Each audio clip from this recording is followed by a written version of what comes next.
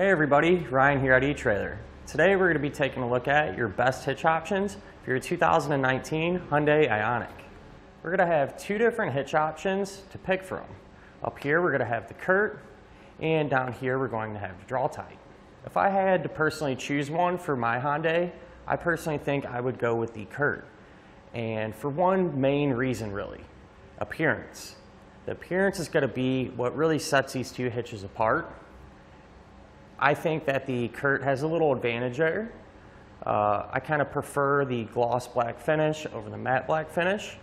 And one thing that really sets it apart is the reinforced collar. To me, I feel like the hitch just looks a little more put together over the Draw-Tite, but in reality, that's just personal preference.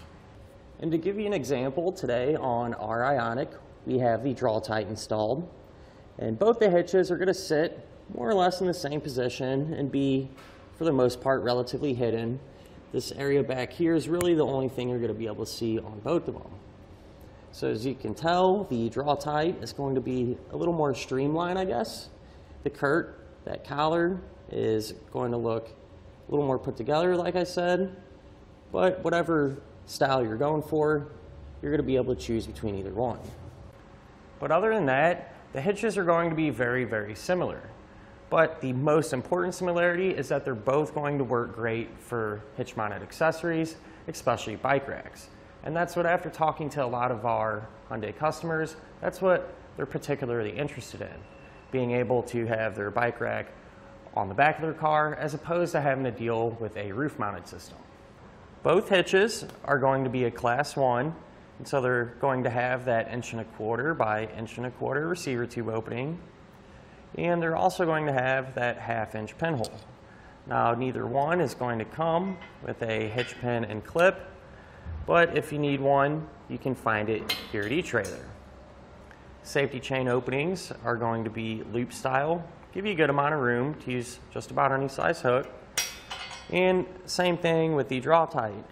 Again, the 1/2 inch pinhole and very similar safety chain openings. They're also going to share the same weight capacity. As far as the maximum gross tongue weight rating goes, it's going to be 200 pounds. So that's going to be the amount of weight pushing down on the hitch. So that'll work good for those 1 and 2 bike racks. As far as the maximum gross trailer weight rating goes, it's going to be 2,000 pounds. So that's going to be the amount of weight pulling on the hitch. So that's the weight of your trailer plus anything that you might have on it.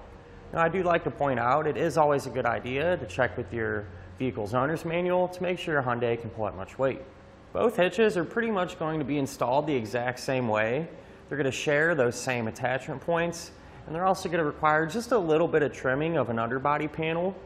But honestly, it's a really simple install, not a whole lot to it, and shouldn't take you a whole lot of time. So overall, each hitch is going to be a good choice to carry accessories on the back of your Ioniq. It's really just going to come down to your taste as far as the appearance goes. And that'll finish up our look of our best hitch options for your Hyundai Ioniq. I hope you find this information useful and it helps you pick out which hitch is going to work best for your Hyundai.